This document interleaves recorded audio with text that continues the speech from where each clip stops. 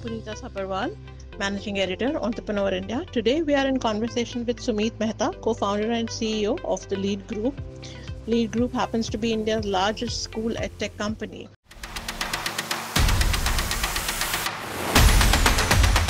We have seen the way you want to penetrate it through the various schools. Can you tell us more about what's the plan? How will you execute it? Because it looks like an interesting product. Thank you. Yeah, so the intent is that we work with some progressive schools who are open to innovation, open to technology. And this year, I think we are keeping it restricted. So TECHBOOK is going to be by invite only. We are looking to work with about 400 schools this year. And then over the next 5 years, then we'll expand the reach to close to 5,000 schools.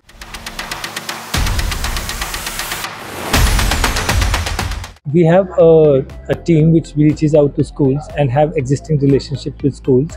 And we have a pulse on which are the schools who would love to embrace technology, love to embrace innovation. So we normally go to these schools, we demonstrate the product, they see whether it is going to work for their students and their teachers, and then they adopt it. Given that all the textbooks are designed in line with NCF 2023, I think the acceptance and the adoption will be fine. Where once a school decides that they will adopt textbook, then they'll make it available to all the students.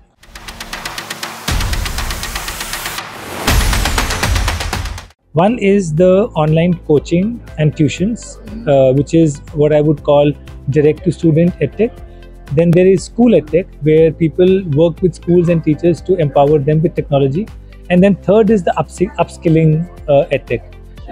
So what is struggling, or whatever news that we hear in the market, is about the first edtech, which is online classes, coaching, tuitions, because they saw a massive uptick during COVID because everybody was stuck at home. So School Edtech is massive, and it is going to continue to grow. Similarly, upskilling, given our low gross enrollment ratios and what we keep hearing that our graduates are not employable, there is going to be a need for continuous learning and upskilling. So I don't think edtech is homogeneously affected. There is one part of edtech which is facing a challenge, but School Edtech and upskilling are growing.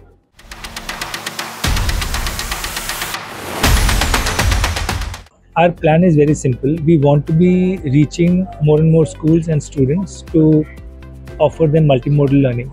Currently, we work with about 8,000 schools.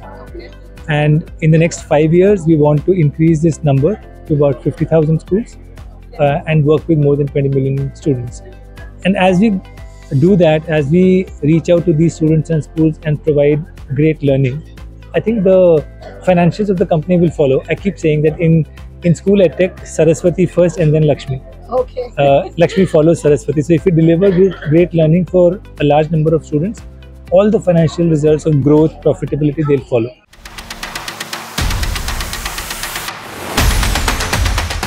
I think that's the most fun part, because we start with a question.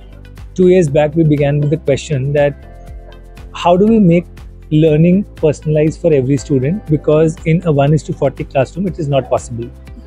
And at that time, generative AI was coming up, and we said, can we leverage the power of technology with our understanding of pedagogy and curriculum and create a solution which can help every child? And what are the big problems? Reading, speaking, conceptual understanding. So that was the starting point. Then the curriculum team and the technology team worked together on language learning models and generative AI to create ERA and Pi. And then they also work with multimedia companies to develop the augmented reality solution. So interestingly, I think, like I was saying, innovation always is happening at the intersection of two disciplines. So if I had just asked my curriculum team to develop, they would not have been able to come up with Pi or ERA.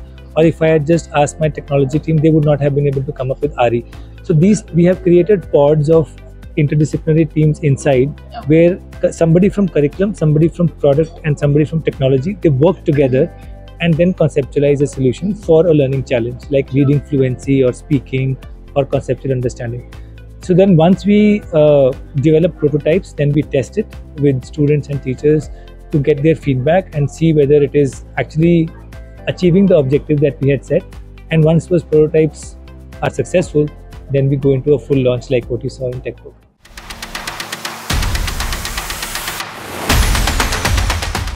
We began 12 years back with just a dream, which was that can we make propulsive learning accessible for every child in this country? Uh, and at that time, nobody was thinking about this because everybody was used to a certain way of teaching in schools. So the biggest challenge I have faced is habit. We are fighting like 100 years of entrenched habit of rote learning and lecture-based teaching. Today also, if you go to a school, a teacher thinks that in that 40-minute period, her job is to come and deliver a lecture. Yeah. Whether students have understood, whether they have got it is secondary. Like I have to talk, and we are changing that. And in fact, NCF 2023 is now saying, what we were saying in 2012, that you teach is not equal to they learn. Correct. It has to be designed learning has to be designed in a way that you check whether every child has got it and are they moving at the pace that you are moving with the class. So I think for schools, for teachers, and even sometimes for parents to understand that this is real learning, what they call learning is not real learning, that is rote, has been the big challenge. Now, given that we began with only 30 schools, today we are 8,000. There is openness, there is adoption, but even though we are at 8,000, there are 5 lakh total private schools. So there's still a long journey ahead.